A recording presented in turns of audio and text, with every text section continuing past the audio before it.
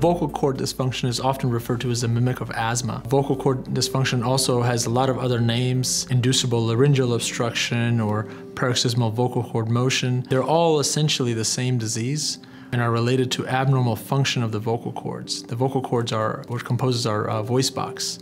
And so vocal cords are used to phonate and make different noises. When they dysfunction, they squeeze together during times when you're trying to take a deep breath in or when you're trying to breathe out. And so this can cause you to feel the sensation of shortness of breath or not being able to get air in like you should.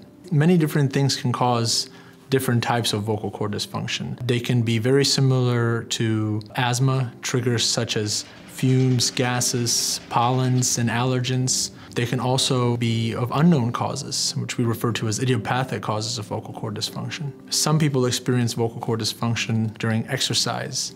This happens in a lot of high-end athletes, actually, where when they're really exercising very hard, swimmers, bikers, runners, they'll suddenly get really short of breath. And in these kinds of cases, it resolves very quickly. Vocal cord dysfunction feels a lot like asthma, where you're really short of breath and you can't catch your breath. It can be very episodic, a lot like asthma, where it comes on very quickly, but it also resolves very quickly.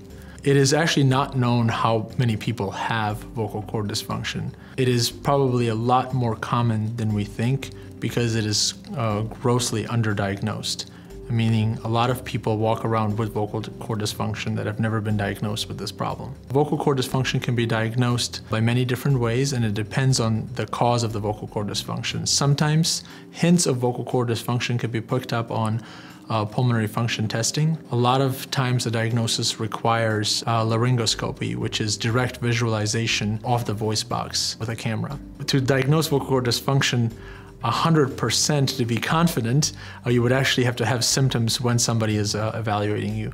Though there are ways that we can induce these symptoms by either putting you on a treadmill and exercising you, or by giving you a challenge with a similar allergen that normally triggers your symptoms.